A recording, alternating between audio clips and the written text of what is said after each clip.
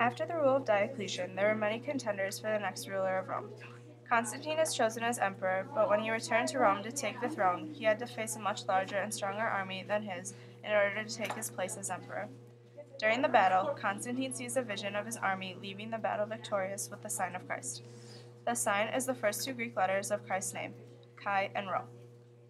Constantine believes the vision and orders his troops to put the sign on their banners and shields. Just as the vision tells him, Constantine's small army wins the battle. Constantine believes that the Son of God, who his Christian mother Helena worships, helped him to win the battle.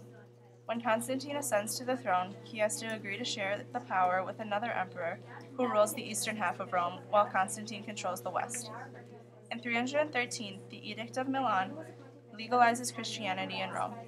Constantine begins to give the Christians more and more rights and favors during his rule, and Christianity becomes the favored religion of the emperor. The Christians are allowed to practice and preach freely and openly, not in secret as before. The clergy don't have to pay taxes, and Christian churches are built. When Constantine defeats the emperor in the east in 324, he decides to move the capital to the east because Rome is very run down. The new capital is called Byzantium, or New Rome. Later it is called Constantinople after Constantine. Now it is Istanbul, Turkey.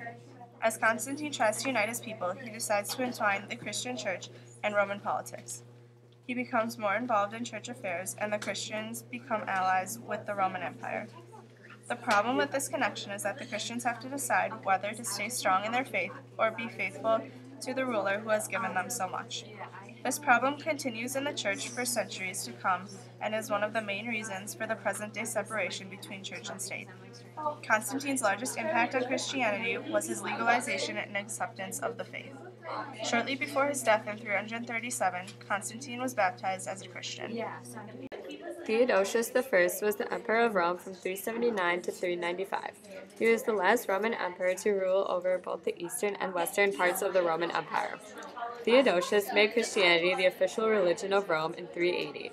Making Christianity the official religion of Rome completed the reversal of the Christian church status. Theodosius also pronounced the Arian heresy illegal in 392. During his rule, Christians began to fight in the Roman army, and eventually, by the year 500, only Christians were allowed in the army. This is ironic because early Christians were pacifist and refused to fight. Theodosius greatly impacted Christianity by allowing it to grow as the official religion of Rome and encouraging more people to follow Christ. From Theodosius, we can learn to not try and change people because if Theodosius had not had Christians fighting in the army, Christians could possibly still be pacifists today and religious wars could have been avoided. While the church was just starting out in the early centuries, there were groups of Christians that believed that they had a knowledge that others did not. This group of people, called Gnostics, believed that the world of matter was evil and the world of the spirit was good. This is shown in the painting of the evil material world where our spirit does not belong. As Christians, we know that evil does exist in this world, so why is this a heresy? Gnostics believe that the world and humans are evil, and if Jesus was human, he was therefore evil and couldn't have come from God. Since they still believe Jesus came from God, they claim that Jesus wasn't actually human, but just an apparition. But there were people that opposed Gnosticism. Irenaeus, a bishop at that time, argued that Jesus was human because he died on the cross as an example of the sacrifice of his faith, which is similar to the martyrs at that time in the early church. In response to the disunity around the Christian community, the Apostles' Creed is written to be used at baptism for those that desired to join the church. They were required to apprehend and consent to the statement of beliefs before they entered the church. Today, we experience the results of Gnosticism through the Apostles' Creed. Also, church leaders at that time used complex philosophical intellect which strayed from the teachings passed down by the apostles. As a result, even today, some changes have been made to correspond with the faith of the early church. The Arian heresy. After the persecutions, the Arian heresy arose around the time of Constantine. This Arian heresy eventually divided the church for years. The name Arians came from the teachings of an Alexandrian priest by the name of Arius. The main characteristic of Arians is their denial of Jesus' divinity. Arians did not believe that Jesus could be as divine as God. In fact, they thought it was almost an insult to say so. To try and solve this controversy, the First Council of Nicaea was held. At this council, 318 bishops attended. It is said that there were 318 for every participant in Abraham's household. After some time, the council came to the conclusion that the Arian beliefs were wrong. The Arian teachings were wrong because they went against the tradition of the church and the belief that Jesus is God and human. To make the fact that Jesus is divine more clear, the Nicene Creed was written. The Nicene Creed emphasizes that Jesus is both God and human being. The Creed also reiterates that Jesus was not created by God, but that he is one with God. After the Council of Nicaea, Arian beliefs were still very prevalent. A man named Athanasius was a church leader who helped stifle Arian beliefs. Athanasius had a great quote to explain the beliefs of Christians toward this matter. The quote is about the Word of God and says, "The Word of God had become man, so that you might learn from a man how a man may become God." This means God sent Jesus in human form to show that humans have the capability to act like God. A great analogy that Athanasius used was his comparison of God and Jesus to brightness and light. He said Jesus is related to God as brightness is to light. They cannot be separated, and Jesus is God's reflection. Athanasius was constantly being forced out of his office as a bishop and ended up being in exile for 17 years. However, despite these obstacles, Athanasius was still able to preach and get his beliefs across. Finally, by the year 392, Emperor Theodosius banned Arianism. However, some people still practiced it outside the empire, but this eventually died out. Arian heresies impacted the church by deepening the belief that Jesus is divine. It also created the Nicene Creed, which we still use today. Lessons we can learn from the topic of Arian heresies today is that Jesus truly is divine and a part of God. In 325, a church council was called by Constantine, who was the emperor at this time. This worldwide council assembled in Nicaea, a small town close to Constantinople. At this time, the majority of the church was made up of North Africans, Syrians, Palestinians, and people in Greece and Asia Minor. Because of this, many of the bishops who attended came from the East. More than 300 bishops attended, and with all their cultural backgrounds, disagreements occurred. The council assembled to address the Arian heresy. After much dispute, Arius was declared a heretic. To incorporate the belief that Jesus is both God and human, the council made a more elaborate creed called the Nicene Creed, which is still around today. The creed addresses the heresy and states that Jesus wasn't made by God, but is one with him. This means that Jesus is both human and divine. Arius never backed down on his beliefs, and many Eastern Church followers, as well as bishops, believed what Arius spoke was true, despite the fact that it was declared a heresy.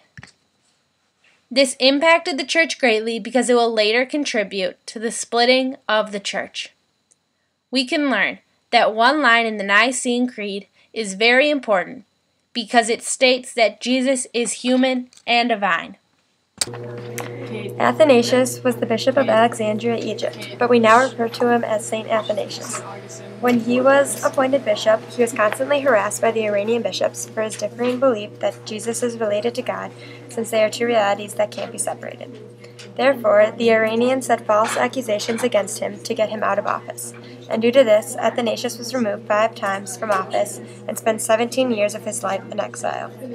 Due to this conflict, Athanasius was an apologist to the Iranians. Athanasius wrote the biography called The Life of Antony, which has a huge impact on the church since it is one of our few accounts of early church history. We can learn courage from Athanasius since he was very brave and courageous in defending his faith and beliefs. Ambrose was born into a Roman Christian family in 340 AD. His dad was the praetorian prefect of Gaul, and his mother was a woman of intellect and piety. After his father had died, Ambrose was sent to Rome to become a lawyer. Around the late 4th century, a conflict arose in the Diocese of Milan between the Catholics and Arians regarding the succession of the new bishop. And Ambrose, in order to stop the conflict, was appointed Archbishop of Milan, and many years later became the patron saint of Milan. Ambrose was also one of the 4 original doctors of the Church, or 1 out of 4 individuals whom many churches recognize as having been of particular importance, specifically regarding their contribution to theology or doctrine. Ambrose was also the patron saint of bees, beekeepers, candlemakers, chandlers, domestic animals, and students. His feast day is on December 7th. It was also known that through his teachings, Augustine converted to Christianity. Ambrose, being an archbishop and 1 out of the 4 doctors of the Church, contributed majorly his ideas of theology and doctrine, in which shaped part of the Church we know today. Ambrose based many of his teachings off of working for unity, and by using these teachings today, we can learn to unify as a community and to shape a better church for the future. St. Augustine, born in North Africa to a pagan father and a Christian mother, was a convert to the Christian faith and later found a calling as Bishop of Hippo. Before his conversion, at the age of 16, he was not able to afford tuition. He dropped out of school, began drinking and gambling, and took a mistress. He became a Manichaean, yet found the religion dissatisfying, according to his autobiography titled The Confessions. His mother, Monica, a firm believer in the Christian faith, prayed for his conversion. It was Monica's prayers, as well as the guidance of St. Ambrose, that led to Augustine's baptism and faith life. Once converted, Augustine began writing on matters of theological importance. His writings and firm belief were so influential that he was made Bishop of Hippo, located towards the northeastern corner of present-day Annaba, Algeria, in Africa. His story is relevant today because it's the story of a sinner turned into a believer. It shows that we are always welcomed into the faith even when we sin. We can also read his teachings to learn more about the faith. Saint Monica was a virtuous early Christian saint who was very devoted to God. She suffered greatly in her life through the adultery of her husband against her and through the troubled life that her son Augustine led as a young man. However, the lesson that we can learn from Saint Monica is that of perseverance. She continually prayed for her husband and son.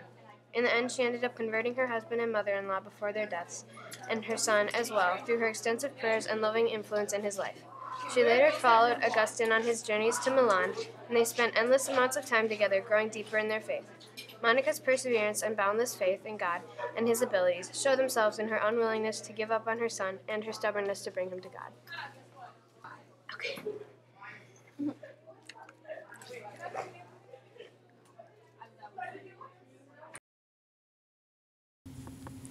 Manichaean heresy. A young man named Augustine was religiously and morally confused in the beginning years of his life. He was the son of Monica, a Christian woman, but Augustine became a Manichaean for 9 years until he later converted to Christianity.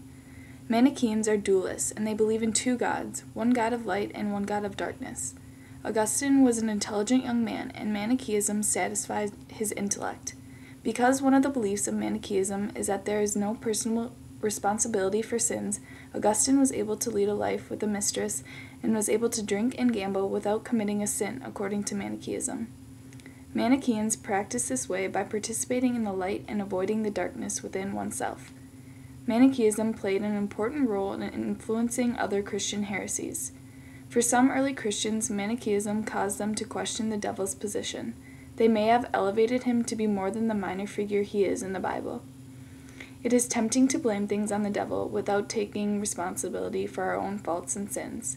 We must not elevate the devil into some sort of godlike figure.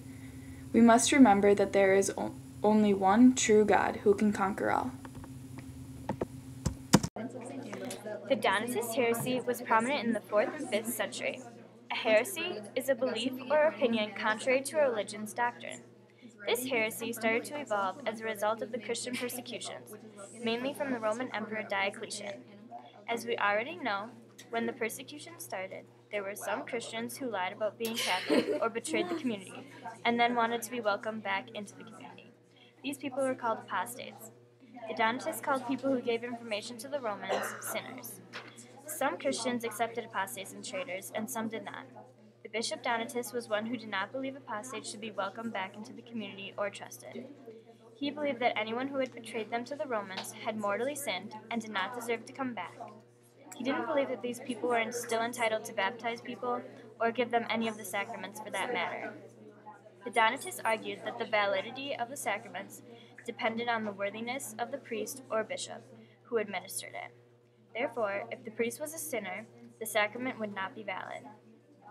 This went against the Catholic teaching, which said that the sacraments are actions of Christ that come to us through human beings who are liable to sin.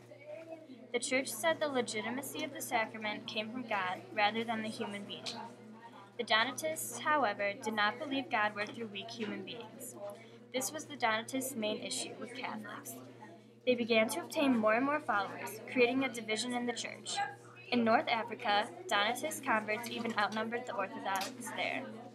Donatists continued basing a sacrament's validity on the person who administered it, which left no faith in God's power and grace. This led to the Donatist practice of rebaptism, which the Catholics were extremely upset about.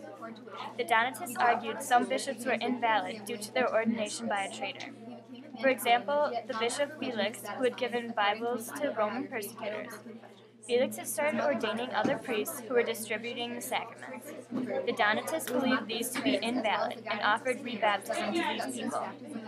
These issues were brought to councils, which always found the bishops valid and never sided with the Donatists. Eventually, the Donatists died out with the help of Augustine.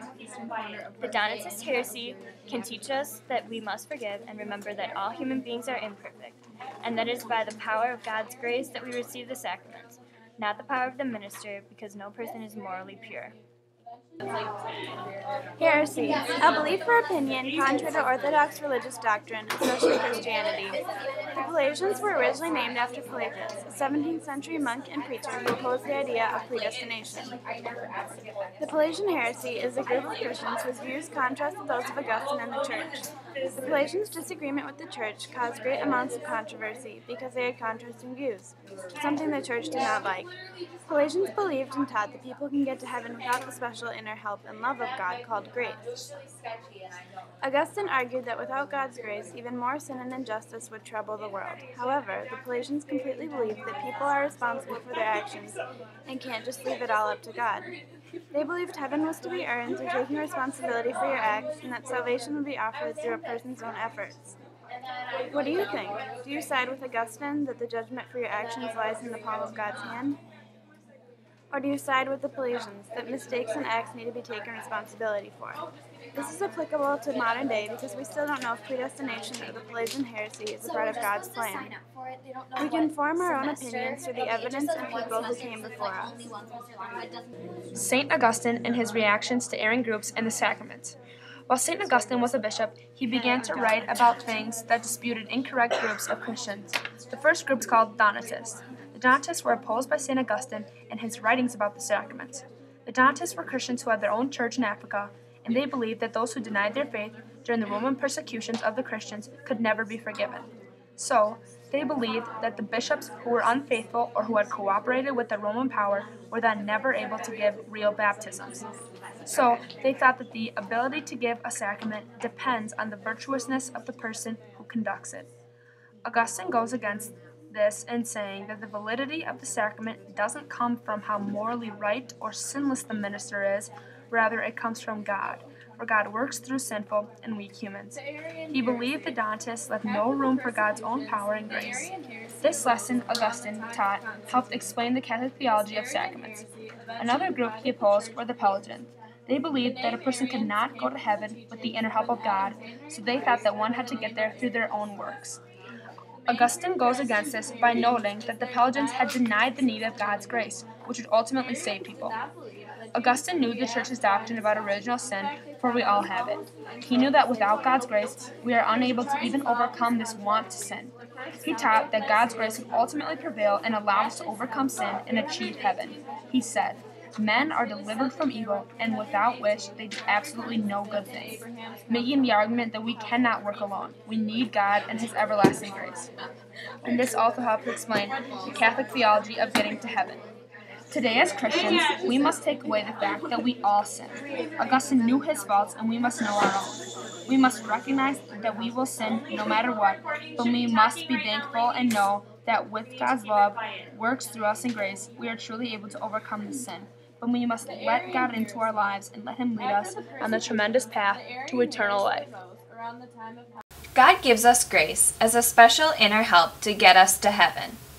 God shows His grace by saving us from sin's punishment when we trust in Jesus as our Savior, by giving us strength and guidance, and by taking care of us every day.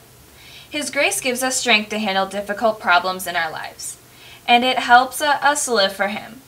Pelagians believed that God's grace was unnecessary and a person could get to heaven without this inner help from Him.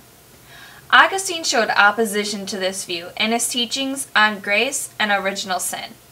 He wrote that without God's grace, we wouldn't be able to overcome the tendency to sin that we inherited from Adam and Eve. In addition, he argued that God's grace helped us turn away evil, and without it there would be even more sin and injustice in the world. Some people today think as the Pelagians did, in believing that we can do everything on our own without God's help. But from Augustine's teachings, we can learn that we do need God's help to turn away from sin, make good decisions, give us strength during difficult times, and ultimately make it into heaven. The idea of Nestorianism was based off of the teachings from the Bishop of Constantinople named Nestorius, who attempted to give a logical explanation on the human and divine essences of Jesus Christ. Nestorius taught that the humanity and divinity of Christ are two separate people, the man Jesus Christ and the divine Logos, or the Spirit of God. He explained that Jesus himself was a human, but the divine Logos eventually came to be in him. Nestorius also taught that because Mary had given birth to a human and not God, she was not Theotokos, or the Mother of God. Nestorianism was strongly opposed by St. Cyril of Alexandria, who helped outline the orthodox teaching of the Church, which was sent to Nestorius, accusing him of a heresy, or a belief or theory that strongly differs with the beliefs of the Church. Nestorianism was officially called a heresy after 2 councils and led to the Nestorian Schism, which was the separation of Nestorianism from the rest of the Christian Church.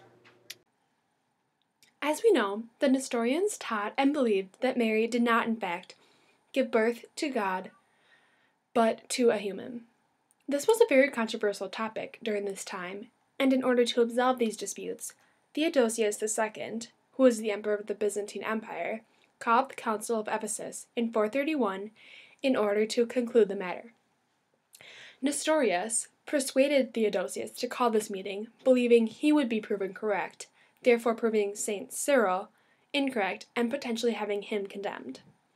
At this council, there were 250 bishops in attendance. This was because this was such a controversial topic, many people wanted to voice their opinion at this council. During the span of the council, there was great tension, especially between St. Cyril and Theodosius. At the end of the council, they declared Mary is a God-bearer, or in Greek, Theotokos. From this council, the Church has realized that the Nestorians weren't completely inaccurate in their beliefs and ideas, because, when looked at in a philosophical way, we are able to better understand who Jesus is. This contribution to the Church helped us understand and presented problems towards the idea of a hypostatic union. This was the idea that Jesus has 2 natures of both human and divine. Today we learn that Jesus is a unique character by being both human and divine from the ideas presented at this council. From this council, we learn the importance of standing by your faith and having the courage to voice your opinion. The Monophysites had a belief that Jesus had a single nature, that he was divine.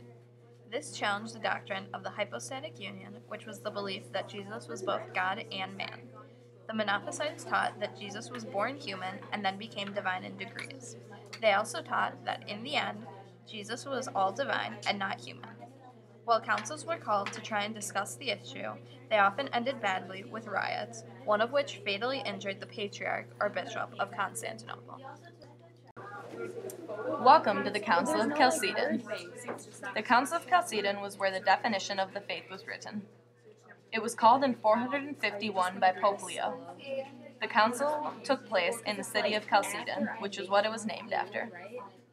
Some of the contributions the council made to the church were that it settled the controversy. It decided that Christ was of 2 natures.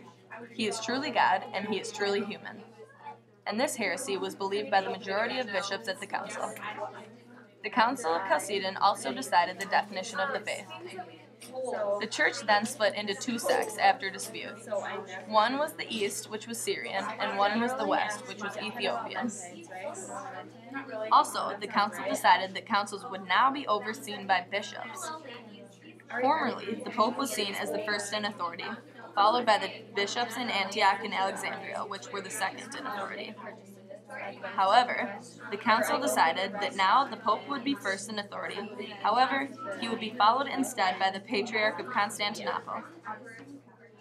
Disputes between East and West churches led to a break between them, mostly due to the Eastern Emperor in Constantinople having too much power and influence of the church. This led the two sects to split completely.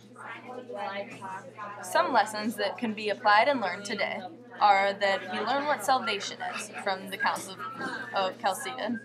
Also, we learn that Jesus is fully human, just like us, which inspires hope for our faith. Additionally, we learn that Jesus is like us in humanity, so we learn that we can be one with him in his divinity. And this is the way to express the mystery of salvation. The definition of the faith is what expresses this mystery of salvation, and that is what we learn from the Council of Chalcedon. Thank you for listening. The Roman Empire was progressively crumbling, leading up to the ultimate fall of Rome in 410. Western Rome was attacked by the barbarians, tribes of nomadic people commonly referred to as Goths, on August 24th of the year 410. This event is commonly referred to as the Sack of Rome. Western Rome continued to lose land to the barbarians, and Eastern Rome became known as the Byzantine Empire from its former name, the Eastern Roman Empire. Meanwhile, the political and religious divisions between the East and the West continued to widen. Barbarian invasions caused the falling of the Western Empire and threatened the state power, so the Church and Pope interfered as leaders of stability, order, and peace in the West. However, in the East, state power was very strong and the emperors dominated both politics and the Church. Eastern emperors were often Arians, heretical Christians who denied the divinity of Christ, and they forced many people to convert to Arianism. So when the barbarians invaded other parts, they not only took the land, but they also spread the Arian faith. These conflicts of church and state are a part of what is known as the Dark Ages. During the Dark Ages, people had a strong belief that God ruled over creation and hoped that if, like Jesus, they endured constant suffering, they would go to heaven. They believed that God had a watchful eye and protected those who did good and punished the wrongdoers. The Dark Ages alludes to a philosophy of both God's grace and the devil's presence and power. As the Dark Ages began, the office of Pope, the Bishop of Rome, gained increasing importance in this time of uncertainty and tribal warfare in the West. Through this time of uncertainty, Pope Leo the Great found a balance between the Pope as a political and religious leader. Leo the Great, or Leo I, was elected Pope in the year of 440, shaped the leadership of the Pope throughout the Western world while facing the attacks against the Roman Empire and the faith from all sides. Known for his peacemaking and short but eloquent sermons, Leo the Great was able to fill the complicated role of the Pope that the Church needed. The Pope was involved in the affairs of the Church and the state. The involvement of the Pope in state affairs was evident when Leo was asked to intervene and make peace with Attila the Hun, the fierce leader of the barbarian tribe that was invading Italy. Attila the Hun moved westward into Italy, burning towns and killing as he pleased. Knowing the Western Roman Empire did not have enough military strength to stop Attila, Leo intervened to negotiate peace. Leo stood face to face with Attila's army and asked for peace. The words that he said are not known, but the conversation resulted in Attila the Hun turning back and Rome was saved. Years later, Leo was called again to be a peacemaker. An army of Vandals from North Africa tried to attack Rome, but Leo intervened and got them to agree not to kill anyone and eventually sail back to Africa. The government relied on Leo to face their enemies, knowing they could not face them themselves, making the Pope a key figure in the government. The significancy of the Pope led Leo to use the title of Pontifex Maximus, or Supreme Pontiff. The high priest was seen as a bridge between God and human beings. The title still today refers to the Pope and Leo's power. Leo was not only a religious leader, but also a mediator, both religious and political, a leader, as a spiritual father, the Pope, and a political leader, and a peacemaker. From his peacemaking, we can learn that violence is not the answer. Pope Leo was able to protect the Roman Emperor through negotiation, not violence. He stood face to face with an army and talked of peace. Pope Leo's peacemaking prevented wars and many deaths, showing the power of peace and nonviolence. Pope Leo also taught us that the church and state can work together, and the Pope is both a strong political and religious leader. The Pope today plays a great role in the church and the politics of Rome. During his time as Pope, Pope Leo also called the Council of Chalcedon to discuss the challenges of incarnation, the belief that Jesus was both God and man. As a result of the council, the Pope was declared preeminent among all Christian bishops, and that Constantinople was second in authority. This dispute over the authority of Constantinople as second led to centuries of disputes between the Christians in the West, led by the Pope, Christians in the East, led by Constantinople. One of the earliest monastics was Anthony of Egypt. He experienced Christianity persecution and legal conditions. In 270, he moved to the desert when he was still a young man to pray. Anthony believed in helping others, so he sold all of his possessions so he could seek out his destiny. After being taught by an old man, he became known in the village as God Loved. As he grew older, people sought him out to teach them. Anthony became a hermit. He was famous for his wisdom and stories. Anthony moved to the Egyptian wilderness after the quiet desert he once loved became busier, and he got a call from God drawing him there. Anthony was a model to the church because of his humility, piety, and self-discipline that he taught. He was able to give different people advice on how to confront demons. Because of Anthony, we learn that we can face our everyday temptations knowing that God is helping us, and that in heaven, piety will be the one treasure. We can also use Anthony as an example when we become materialistic and selfish. Just like Anthony did, we are guided by God to help those in need. It could be the homeless or the sick, or just someone in need of a friend. This is what Anthony of Egypt showed us. Basil lived in the 4th century from about 329 to 379. He was known for care of the poor and underprivileged. In the mid-300s, Basil, a monk and bishop, found that a community was necessary to guide monastics on their path to God. Basil created the first rules for ordering monastic life. Basil stressed simple living and obedience to an abbot.